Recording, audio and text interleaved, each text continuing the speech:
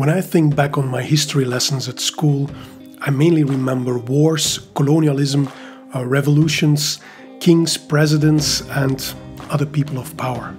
So I remember history told on the basis of power, territory, struggle, and conflict. And that is, of course, one way to look at history. But what if we would remember the story of humankind, so our story, in a different way? One way to do this could be by telling history based on the evolution of human knowledge. Looking at history from that perspective seems to me a much more insightful story. It helped me at least to revisit old assumptions that I had about certain historical events.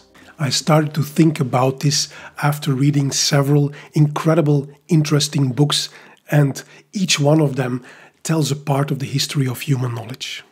Additionally, most of these books are pretty provocative in what I have to say. For your convenience, you will find chapters in the comment section underneath this episode, so you can, if you like, jump right to the book that you are interested in. Welcome back to Bold Books and Bones.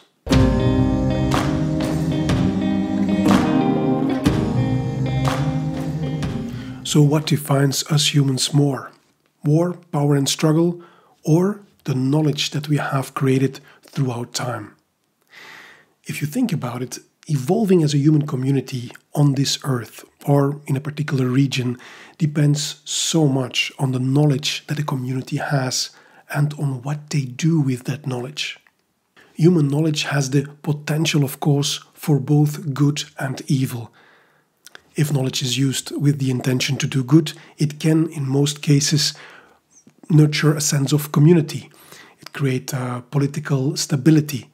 It can help to ensure a future for a community. It can help to protect our planet and so on. If knowledge is used in an exclusively self-serving or even destructive way, when facts are ignored or scientific findings dismissed, when lies are told by our political leaders and so on, our human communities ultimately will suffer from its consequences. Therefore, I like to think that the history of us humans could also be told and taught as an extraordinary story of the search for knowledge and the development and creation of new knowledge. Now, what would be essential in understanding human history in this way is that each time we humans develop new knowledge, our understanding of the world changes. When, for example, the evidence was undeniable that the sun and not our little planet was the center of our solar system, our understanding of reality changed fundamentally.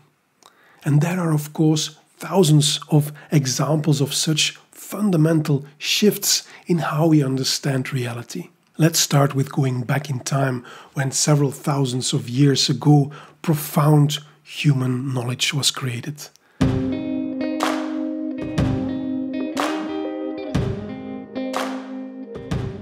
The first book that I like to share in this context is this thought-provoking book called The Darkening Age by Catherine Nixie.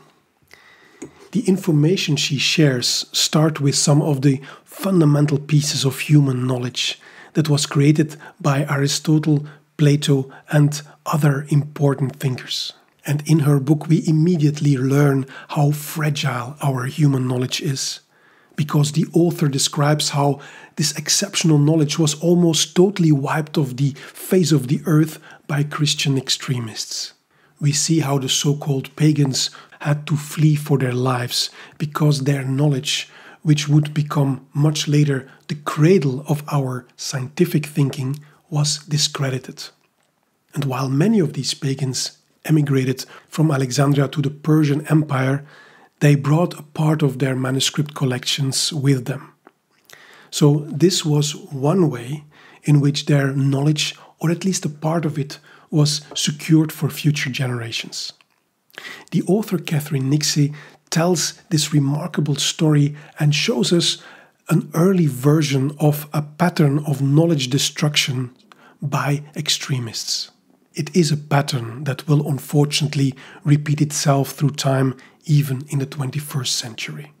And almost every time this pattern is evoked by totalitarian rulers and or by extremist religious groups.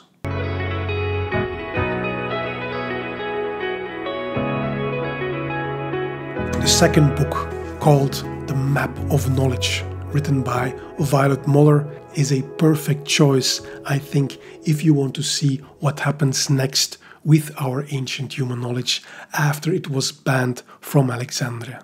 The author, Violet Muller, does this in a highly original way. She chooses 3 important manuscripts who were created about 2000 years ago, and she follows these ancient texts all the way to the 15th century. What I found most fascinating about her research is that she shows how knowledge travels to those places where there is openness and tolerance to new information coming from different cultural backgrounds, and the Muslim world of Baghdad and Toledo were at that time such great and stimulating places for the creation and evolution of human knowledge. So in her book we travel from 300 BC to the 15th century, and along the way we discover, of course, the highly intellectual culture of the Arab world in the 8th century and beyond. In Violet Muller's book called The Map of Knowledge, we see how some knowledge that was initially written in Greek was translated into Arabic, and we learn how knowledge was enhanced and how new and original knowledge was created in the Arab world.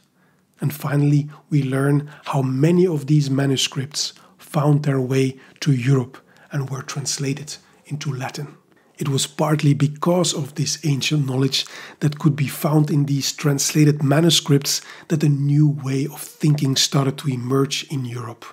If you want to discover more about Violet Muller's wonderful book called The Map of Knowledge, you can find a full episode about it on the Bold Books and Bones YouTube channel.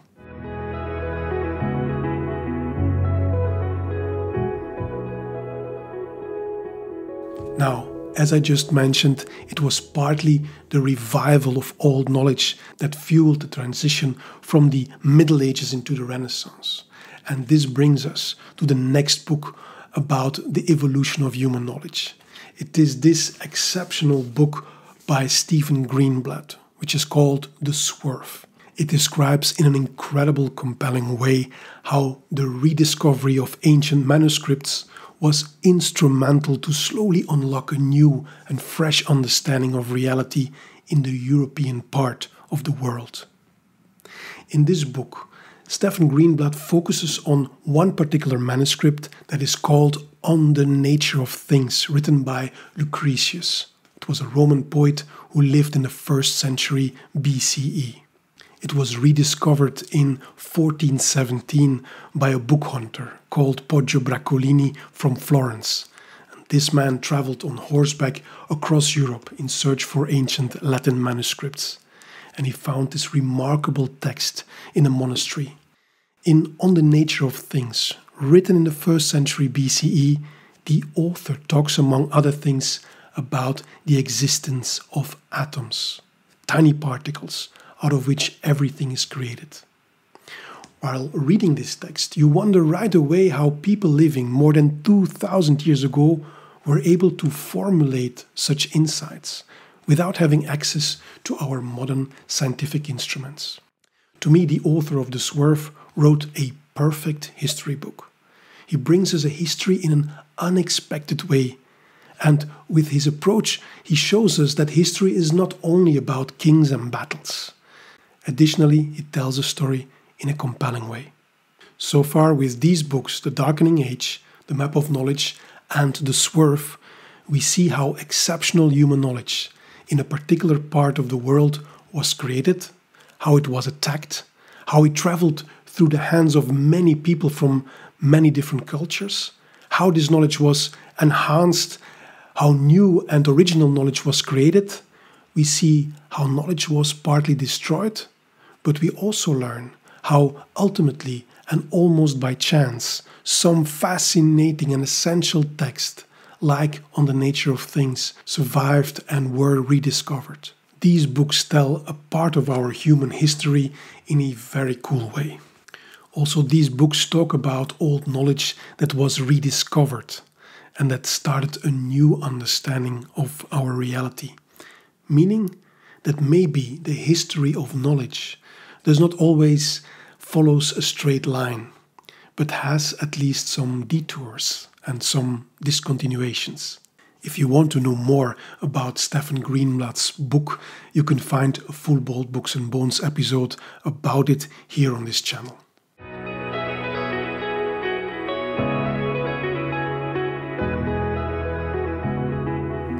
Now, after I read these great books, I came across this next book, and it's called The Light Ages. The subtitle reads, A Medieval Journey of Discovery, and it was written by Seb Falk. The content of this book came as a surprise to me, and it fits perfectly in this series of books about human knowledge, because I always thought that the medieval period was a time of stagnation when it comes to the development of scientific knowledge. I never questioned the idea of the so-called Dark Ages, where all people in Europe believed that the world was flat, where life in general was dominated by superstition and religious belief, and that we had to wait until the Renaissance before any scientific thinking would return to Europe. However, this book argues that the truth is much less black and white. The author Seb Falk illustrates with plenty of well-researched examples that the development of scientific knowledge definitely made clear progress in these so-called dark times. One example of a field that continues to make progress was astronomy, and that is maybe not a real surprise. Because if we consider that people back then lived much more in contact with nature, they could see plenty of stars every night. And using them for navigation and other purposes was almost a given. That was, of course, long before there was light pollution by our big cities, and we could still see at least 100 times more stars at night than we do now. And it was, of course, before we had digital navigation instruments like GPS systems in our cars and on our smartphones. Now, what I found really great is that Seb Falk talks in his book about one of the earliest predecessors of our current digital navigation system, and it is called the astrolabe. And this is how an astrolabe looks like. With this tool, you can even today accurately determine what time it is.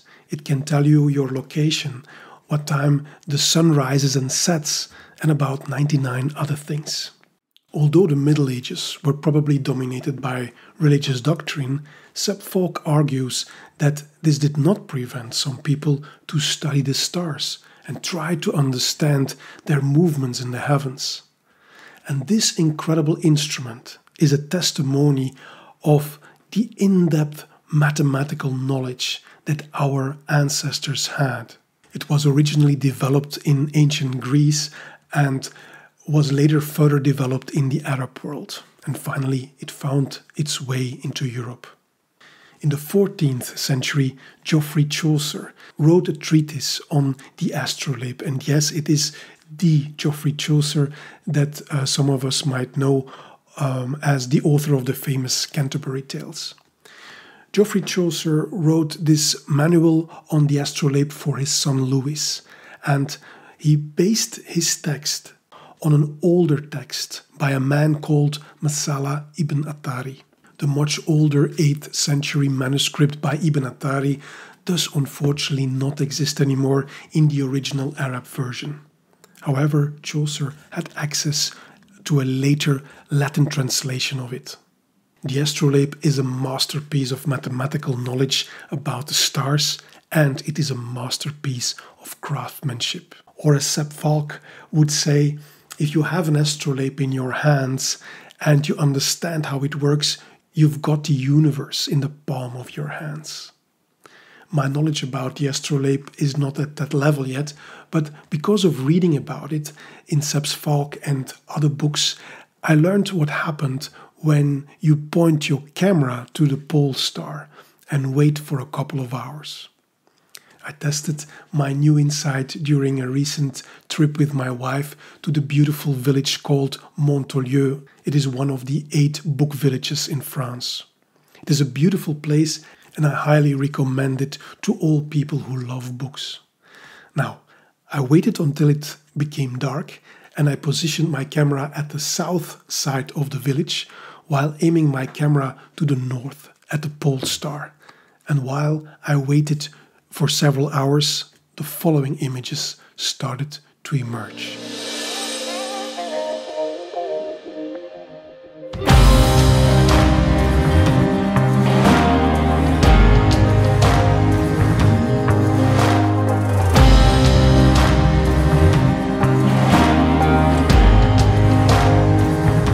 Because the Earth rotates, it seems as if the stars are moving in the sky.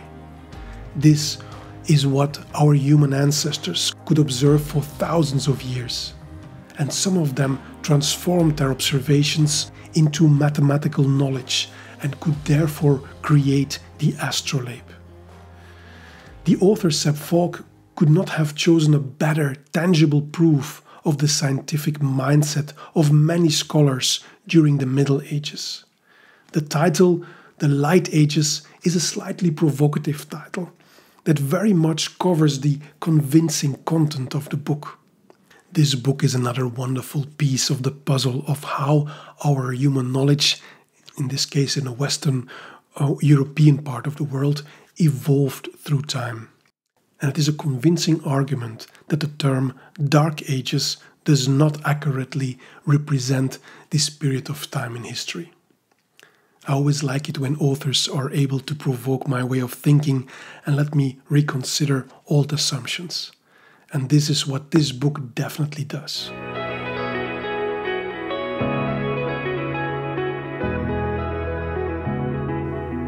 Because of Sepp Valk's book, this book caught my attention during my monthly book hunting trips to antiquarian bookstores in my neighborhood.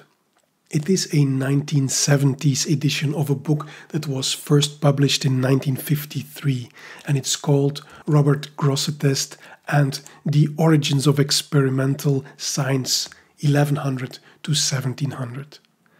This book is written by A.C. Combe and describes how Robert Grosseteste, who lived in the 12th and 13th century, was one of the important founders of scientific thinking in Europe. So again, this was during the medieval period. I found both books truly fascinating. However, this book by Sepp Valk is told by a scholar who is also a great storyteller, and therefore it's easy accessible to a wider audience. This book is also written by a scholar, and I think that it was mainly written for scholars. I skipped all the sometimes half a page long footnotes, and it took me a while to work through its content. However, I discovered fascinating information about the history of our human reasoning. Some of the things in this book made me better understand where our scientific way of thinking came from. And the closer look at its origins did not felt at all as a waste of time in this age where there is, at least online, a lot of confusion between scientific facts and personal opinions.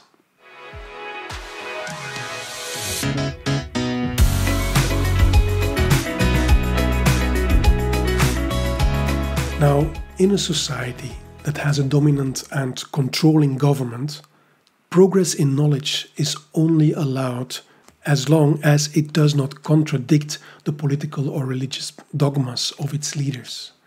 And that brings us to the next book of this episode. It is called Infinitesimals and was written by Amir Alexander. As strange as it might sound, this book tells the story of how a mathematical concept that states that a continuous line is made up of distinct and infinitely tiny parts was strongly opposed and even banned by religious and political groups in the 17th century. We learn how generations of mathematicians from the Jesuit order fought against the concept of infinitesimals because it contradicted with their worldview of the perfect order of nature. The author Amir Alexander brings many things together in a most interesting way. He shows us, for example, how church doctrine and political power can prevent or stimulate the growth of knowledge. We learn in this book about many great mathematicians, about the case of Galileo Galilei. We learn about the Jesuit order, about the Royal Society, about the political development in England, and how all this also relates to the acceptance of, or often violent opposition to, a mathematical concept. Without spoiling the story, I can safely say that the concept of infinitesimals won, after many battles, the war. And this concept has helped to shape the modern world. This incredible, interesting book is yet another example of how history can be told in a different way. If we put all these books together, we receive an insight of more than 2,000 years of human knowledge creation. And in the case of these books, we only look at it from a Greek, Arabic and Western European perspective. And if we then would ask ourselves, how about our age?